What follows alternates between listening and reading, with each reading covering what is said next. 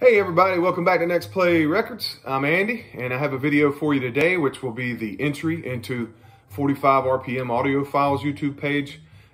Michael from Germany, his contest is to celebrate his 600 subscribers, and I think it's been less than a month, obviously, and I think that in that time he's more than doubled his subscribers, so he's well over 1,200, I believe. I haven't checked. But last time I looked, he had added tons of subscribers since he opened this contest up for the month to celebrate 600 subscribers. So very fast growing VC channel, and one of my favorite to watch because he's always showing high quality jazz records, lots of Music Matters, even some of the SRX. So he doesn't just show 45 RPM audiophile records.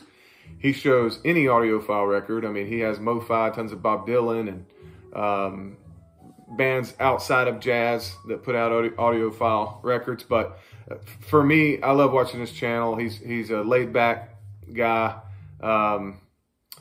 He is very knowledgeable again and has tons of great records to show. So I enjoy it. I appreciate the opportunity to get in this contest, and I'm going to get right to it. There's 4 categories he wants you to show for this, and the first one is your best sounding record.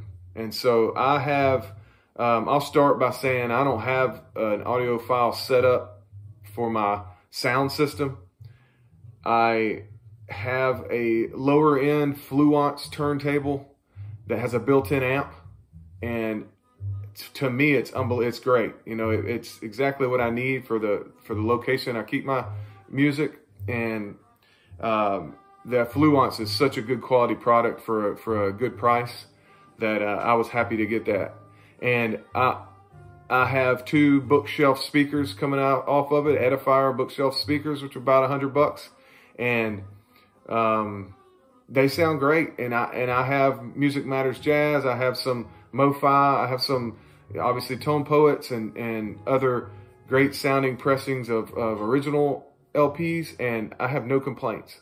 So if you're set up to have a music room and a budget that you're willing to spend on the awesome hi-fi equipment, by all means, I know that it's going to sound better. But for what I have and the space that I use and how often I listen to music, and I love to include my family, my wife and kids with that. I have it in the kitchen, which is open into our living room. So, I mean, I can play it and not blast them out of the house, you know. But the crispness, the sound from the Fluence turntable, good stylus on that thing, great tone arm, belt driven, internal amp straight to some good bookshelf speakers, and it sounds great. So for me, I would love to listen to some of these Music Matters and Tone Poets and other audiophile pressings on an Unreal system, but I can't imagine it sounding a ton better than what I get out of these Music Matters pressings. So, best sounding records. I guess the limitations of my sound system probably make this tough on me, because anything that's audiophile pressing is going to be sounding perfect, I think. So I basically had to pick out of my Music Matters Jazz collection, and I picked 2 records that I feel like are the best sounding ones. And that goes to the music too, not just the pressing. So the first one I'm going to show is Music Matters Jazz pressing of Sonny Clark, Sonny's Crib. And this sounds so powerful. The players on this record are unbelievable, and the songs are all just killers. Cookers. And on here you've got Donald Byrd on the trumpet, Curtis Fuller on the trombone, John Coltrane on the saxophone, Paul Chambers on the bass, Art Taylor on the drums, Sonny Clark on the piano. So an all-star lineup. Anybody that knows the Music Matters Jazz pressings are audiophile. This is one of my best sounding LPs in my whole collection. Mint, near mint, obviously, bought it new. So there's no issues at all with it. And just since I have it out, I'm going to show some of these gatefold photos off while we're at it. We got old Sonny there.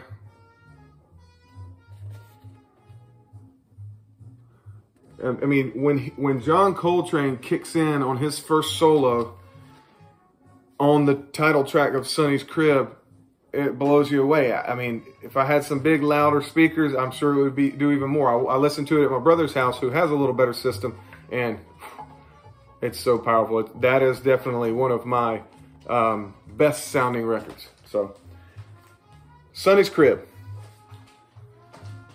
The next one I have in this category, I'm just going to show two. Michael had said to show one or two. So I'm going to show my second one as Another Music Matters, and it's Lee Morgan's Tomcat. This record is just on fire.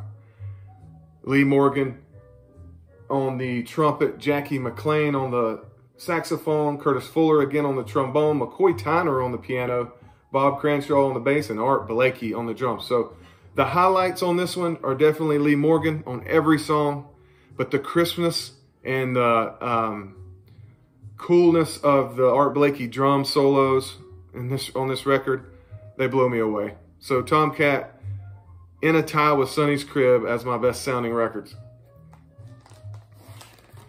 And inside here, it's just a beautiful cover. Look at that. And another great set of photos.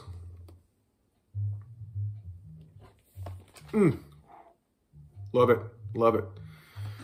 The next category, the second category he wanted to see is live records. So your best sounding or favorite live record. This was a no-brainer for me. I don't have enough live records. I've started to really like those lately. But mine will be, go ahead and take it out of the sleeve. A lot of people say best live recording ever. What a jam session. Allman Brothers. The Allman Brothers Band live at Fillmore East. I believe this is a 1971 recording. Sounds so good. There's a picture from the concert.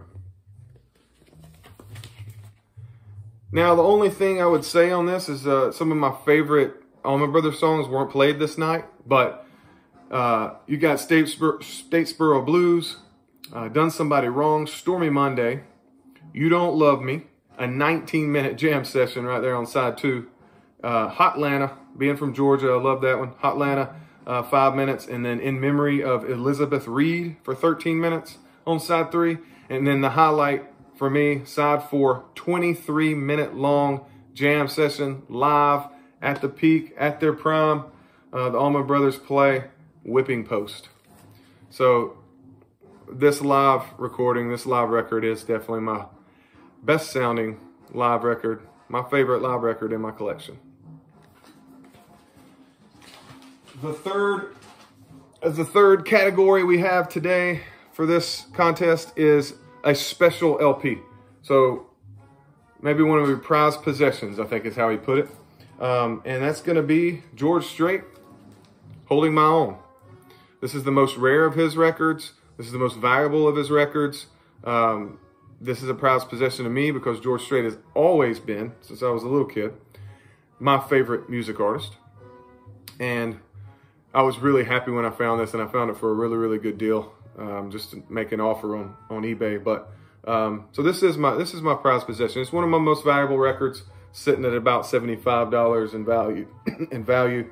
But this is a 1992 George Strait on MCA, Holding My Own. The early 90 country records are pretty valuable just because, you know, it was about the end of the vinyl pressing heyday for a while. So they're more rare. I believe this was a club release. But there's my prized possession, old George Strait.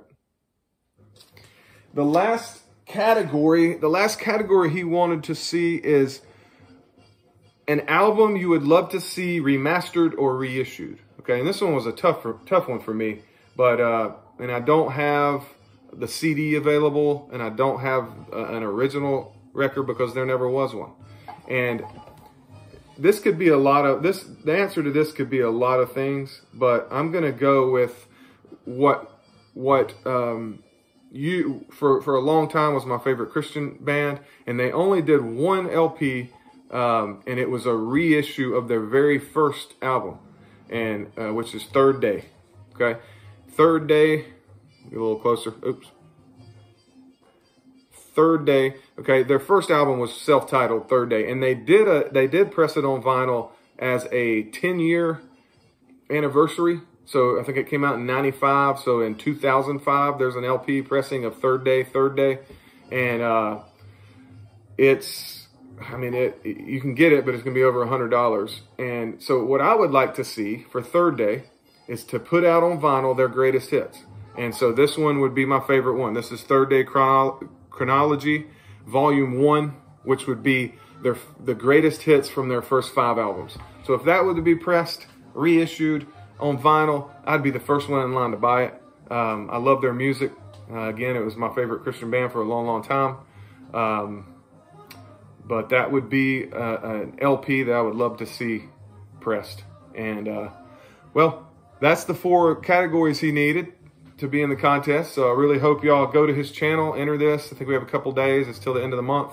But great YouTube page, 45 RPM Audiophile. Go check them out. And until next time, keep spinning that next play.